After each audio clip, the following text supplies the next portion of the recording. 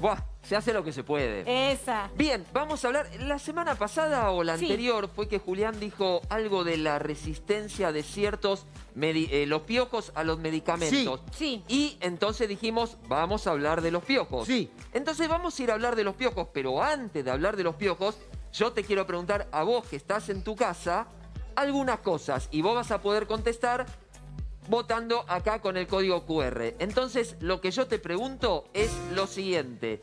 ¿Qué enfermedades transmiten los piojos de la cabeza? A, enfermedad de Lyme o Lyme. B, hepatitis. C, triquinosis. D, ninguna de ellas. Uy, qué difícil. Te Sí, pones yo ahí, ni sé qué es la enfocás el primera. celular. La primera no sé. Bueno, vamos a ver cuál de estas 4 enfermedades cuál de estas 3 o ninguna de estas enfermedades transmiten los piojos de la cabeza. Enfocás el celular ahí. En cualquier momento lo puedes hacer ya o mientras voy destapando las cajas. Vamos entonces. Sí. Antes de... ¿Ustedes tuvieron piojos alguna vez? Yo conté, yo tuve chiquito. piojos. De chiquito, sí. A Yo ver, no. ¿puedo revisar? No, pero ¿Puedo? Era Mira, grande peine fino. y encima tenía extensiones. A ver, te voy a mirar con el celular. A ver, ¿A mí? Julián. Sí, Perfecto. vení, No, vení, no, acércate. pero sí ya. Acércate, mira. A ver, Anda, piojoso. a ver si se ve. A ver, ahí me estoy acercando con el peine fino. Se ve. A ver, Las canas se ven. ¿se ve algo? Sí, ahí se ve, Perfecto, mira, ahí ahí está. se ve, perfecto. ¿Qué? ¿Tengo piojos? Espera, No, que no encontré tiene. algo. Espera, ¿Qué? le voy a sacar una foto. Mentira, no le encontró nada. Sí, mira, ahí sale. ¿A dónde? Ahí, a ver, ahí sí se ve la foto. ¿A dónde está?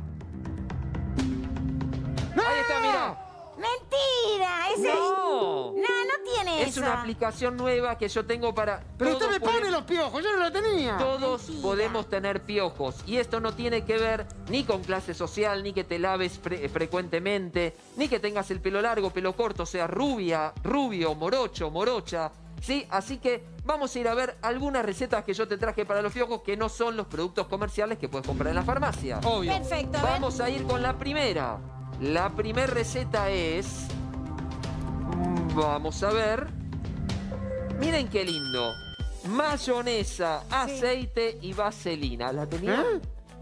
La vaselina, Para bueno, que se patinen. se resbala, claro, y no se Muy pega bien. el pelo. Sí, tiene que ver. Pero ¿cuál es qué es lo que tienen en común? Son sustancias oleosas. Tienen mucho aceite. Sí. Los piojos no respiran por la nariz con los pulmones como tenemos nosotros. Tienen espiráculos, que son unos pequeños... Respiran por el espiráculo. Parecido, No, pero respira por si el nosotros ocluimos esos espiráculos con una Explotan. sustancia oleosa, no van a poder respirar.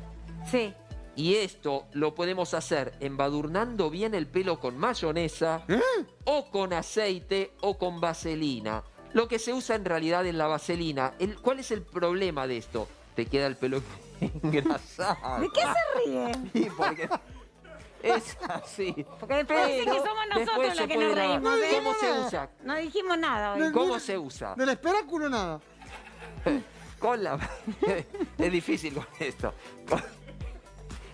¿Para qué? Bien, con la vaselina se embadurna bien el pelo, se deja actuar unas 5 o 6 horas y luego con el peine fino de metal se va arrastrando. Con esto es mucho más fácil arrastrarlo porque es una sustancia oleosa, pero aparte los piojos van a estar que no pueden respirar, se mueren y se lo sacan. No tiene ningún efecto adverso salvo que el pelo te queda engrasado, pero luego con un buen shampoo se saca luego esta grasa. Así que es una excelente opción, muy barata y que no crea resistencia. Pasar siempre el peine fino y luego hervir el peine fino porque quedan los piojos Claro, acá en el adentro. medio. Con el Claro. escarbadiente también se sacan los piojos. Afuera del cabello, porque Sí. el piojo es un insecto que parasita y es hematófago. Lo que hace es alimentarse de la sangre. Un mojito. Claro, pero ¿por qué pica? ¿Por qué pica? Porque no se tiene que coagular la sangre. Entonces, mete los tubitos con los que va a extraer la sangre, pero mete también una sustancia que hace Sí. de anticoagulante y es la que irrita. Eso que irrita es lo que uno hace que se rasque. Y vamos a ver si esto produce algún problema o no. A ver. Receta número 2. Dijimos que mata a los piojos, Sí. pero ¿qué pasa con las liendres? A ver. Vamos A a ver. ver. Las liendres Con son agua. los huevitos que ponen los piojos. Sí. Cada piojo hembra pone alrededor de 200 huevos en su ciclo de vida, que más o menos dura 30 días. A los 8 días que pone el huevito, este huevito se convierte en piojo. Pero ¿cómo hago para extraer las liendres? Porque están pegadas al pelo, las tengo que despegar. Un vaso, mitad de agua, mitad de vinagre. Sí. ¿Cada cuánto se toma? Cada 8 ponemos horas. con un poquito de algodón, embadurno el cabello. Y es importante no el cabello, la parte larga, sino bien pegado al cuero cabelludo. Los piojos ponen los huevitos y hasta 5 milímetros son viables, 5 milímetros del pelo. Los que están más allá de 5 milímetros ya son huevos viejos vacíos. No hay que... Por una cuestión estética los saco, pero no son esos los que van a infestar. Tengo entendido que el huevito está cerca del cuero cabelludo porque busca el calor. Entonces siempre están detrás de la nuca, detrás de las orejas, ¿no? El piojo lo pone ahí porque busca el calor. No es que el huevito lo va a buscar el calor, sino que el piojo hace eso. Entonces, mojo con un algodoncito, lo paso por el pelo y luego con el peine fino arrastro y también arrastro la liendres. Si no hago esto, al pasar cualquier producto comercial o el aceite, lo que hago es sacar los piojos, pero quedan las liendres. Estas liendres a los 8 días van a nacer y van a tener piojos de nuevo. Claro. Vamos a ir con la caja número 3. Y la caja número 3 A ver, es un complemento importantísimo. ¿Por qué? no sé. Una Te plancha. das un A ver, planchazo y ¿sabes Te qué? pegás con la plancha, sí. Así no, te quemás así la plancha y se queda. me imaginé que iban a decir eso, pero no, justamente. Todo lo que sea gorros, vinchas y ropa de cama, especialmente la funda de las almohadas, hay que lavarlas luego con agua bien caliente y plancharlas. Porque así yo voy a matar los piojos con, Eso no lo escuché con el nunca. calor. Es que si no, luego me pongo de nuevo, apoyo de nuevo la cabeza y van a estar los piojos ahí. Pero perdón, Doc, ¿el piojo puede vivir en la almohada, digamos? Hasta 48 horas sin tomar sangre puede vive estar un el piojo. montón. Importante lo de las 48 horas, porque los chicos, las niñas, se van del jardín, quedan los piojos en el arenero, sábado, domingo, vuelven el lunes y se pueden volver a agarrar esos piojos que quedaron el viernes. Hay que planchar la arena. Sí. Ahora vamos a hablar de por qué. ¿Qué cosas no tenemos que usar? Atento, porque es común usar esto. Sí, sí, hay gente que usa... A ver no lo voy a qué, decir, pero... vamos a ver. No tenemos que usar querosén, que es muy común. Muy tóxico. No tenemos que usar nunca insecticida. Y esto no es que no se puede usar, pero está muy discutido, que es el palo amargo. El palo amargo se hace con la cuasia amarga, que es la corteza de un árbol que esta corteza la pongo en alcohol, se deja macerar y luego esto tiene un efecto, algunos dicen piojicida, otros dicen que es repelente. El tema es que esto se puede preparar en agua o en aceite. En agua no sirve. Perdón, en agua o en alcohol. En agua no sirve, sirve en alcohol. Pero es muy irritante y se discute si es por efecto de la cuasia amarga o si es por el alcohol en sí. El alcohol. Entonces puede llegar a ser irritante y te puedes intoxicar con el alcohol. No sirve demasiado como repelente. Lo mejor como repelente siempre es usar el peine fino.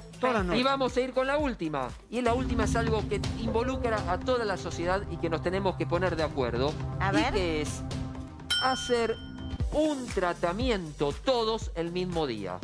Entonces, si mi niño o mi niña van al yo le voy a pasar el lunes, le hago el tratamiento, le saco los piojos, no se lo hace el hijo de Carolina, el hijo de Carolina se lo va a transmitir a mi hijo el martes. Entonces, si todos hacemos el lunes, el martes cuando vayamos al jardín, cuando los niños vayan al jardín, no van a tener piojos para que... Normalmente las escuelas ponen en las comunicaciones, el día lunes empezamos la campaña para despiosificar... Lo importante es que si vas a usar un producto comercial, lo tenés que usar por lo menos cada 7 días durante 3 veces. ¿Por qué?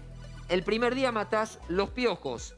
No matás a todos los huevitos, a todas las liendres. Cuando lo usás a los 7 días, esos que ya habían nacido, los volvés a matar. Entonces hay que volver a usarlo 2 veces por lo menos. Y si hacemos todos el mismo día, el día del piojo o como lo quieras llamar, si hacemos todos el mismo día, porque los piojos son un problema de hace mucho. Se sabe que en las tumbas de los faraones había evidencias que tenían piojos de siempre. Pero si no hacemos todos el mismo día, vamos a ir... La ladilla es un piojo también. Es el piojo del pubis. Pero te agarra, claro. Vamos a ir entonces a qué es lo que votó la gente. Vamos a la respuesta de la gente. ¿Qué enfermedad transmiten los piojos de la cabeza? ¿La enfermedad de Lyme, la triquinosis, la hepatitis o ninguna? Para la triquinosis y la del chancho, ¿no? Bien, Julián. ¿Cuál es la respuesta Si usted no come del carne, público? menos chancho puede Mira, comer usted. ninguna, el 75,5%. La enfermedad de Lyme es transmitida por cierta garrapata, la hepatitis no se transmite a través de la picadura del piojo, la triquinosis es la del chancho, como decía Julián, ninguna. Pero entonces, ¿cuál es el problema? ¿Cuál es? Claro. Que cuando me rasco, me lastimo, Sí. se me sobreinfecta la zona de las bacterias que normalmente nosotros tenemos en el cuero cabelludo. Por ejemplo, el estafilococo, que es una bacteria que puede llegar a ser muy embromada. O sea, nos infecta, pero la lastimadura del piojo, no el piojo. No el piojo en sí. Claro, entonces, nosotros por yo me rascarnos. rasco, Claro. la bacteria que tengo en las uñas o en el mismo cuero cabelludo, se me inflaman todos los ganglios de acá. E inclusive me hago ciertas lastimaduras que pueden llegar a producir miasis, que son unos agujeros donde crecen luego unos gusanos. Vienen las moscas y ponen los huevitos ahí y salen gusanos. Así que es importantísimo que hagamos todos el tratamiento como corresponde y lo hagamos todos el mismo día. Igual con la Gracias, ladilla. Doc. Hasta el sábado que viene. Gracias, sí, nos vamos a ir a un corte en el próximo bloque. Feliz 100 programas también. Festejamos los 100 programas con el doctor Felicidades Smith a ustedes también. también, claro que sí. Para el festejo tenemos una torta. Ah, no sabes lo que es. Ya venimos, ya venimos. Pedro.